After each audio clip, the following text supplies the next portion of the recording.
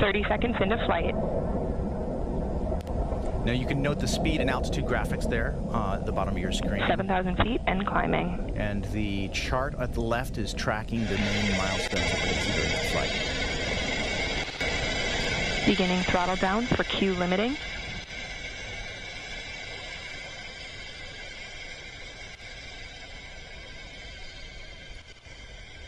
Engine response looks good.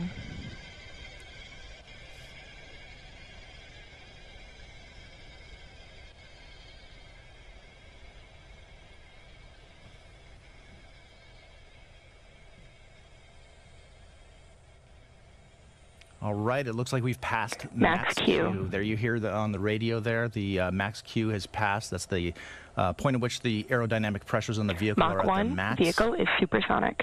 All right. And you can just see the glow of the engine there. And engine back up to full There's the throttle. onboard. The onboard camera looking down at West Texas. Chamber pressure looks good.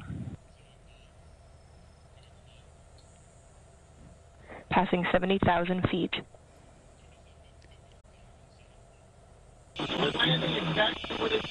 Now the parachutes, they're essential for providing a gentle touchdown for the capsule, and it also has a retro thrust system at the base of the capsule, enabled, which is going to make the final touchdown even smoother for those astronauts. Under 1,000 feet here. That retro thrust system fires just moments before touchdown to slow the capsule down to just a few miles an hour. It kicks up a tremendous cloud of dust there in the desert, but rest assured the astronauts today will enjoy a nice, soft touchdown.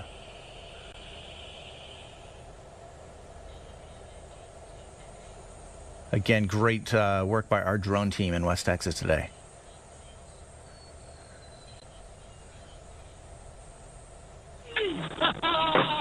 Capsule touchdown. Touchdown. Auto safing start. Welcome home, NS-37. Our astronauts have landed and they have touched down back in West Texas. Welcome home, crew of NS-37, the 37th mission to space for New Shepard. Status.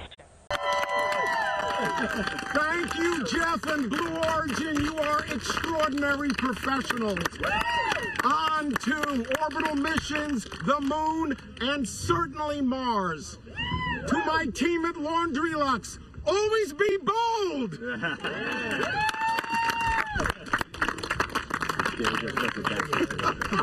we go. All right. Thank you. Okay, Joe. Thank you, everybody. That was fantastic. Happy birthday! Yes, sir!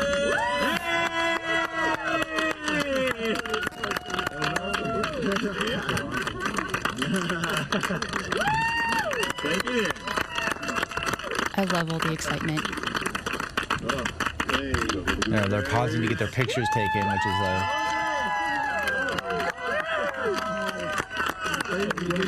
Thank you. Thank you. a piece of memorabilia for themselves as they had to exit the capsule here and get their picture taken.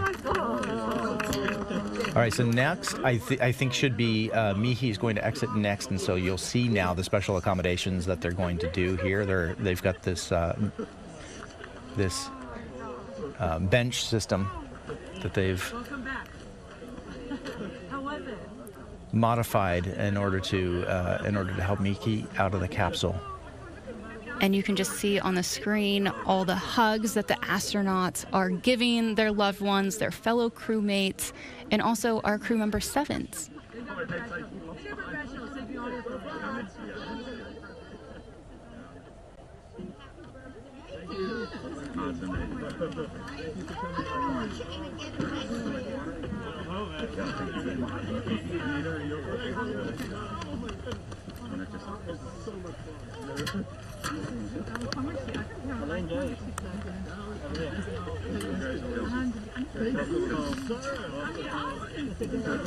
Okay, so here is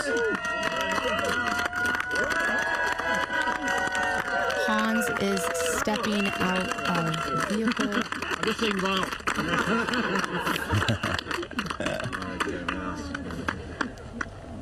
Yeah, so Hans inside the capsule, he basically had a job to do, which was to get Mihi positioned so that she could exit the capsule.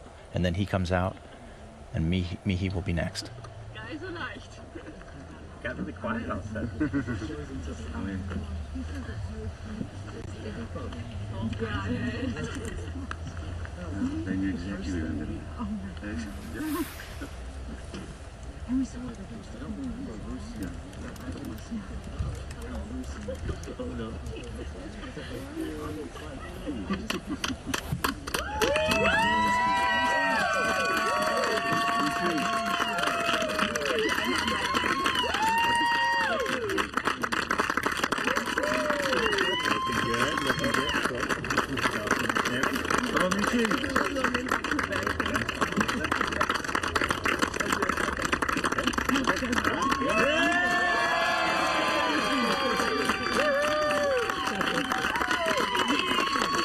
This is incredible. I love hearing the crowd there cheering her on from the ground there at West Texas. And we have our CM7 Sarah Knight and Jake Mills.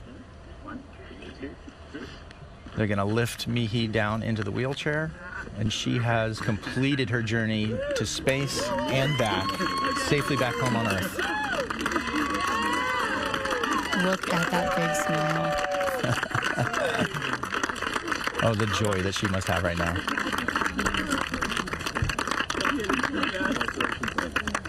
So cool.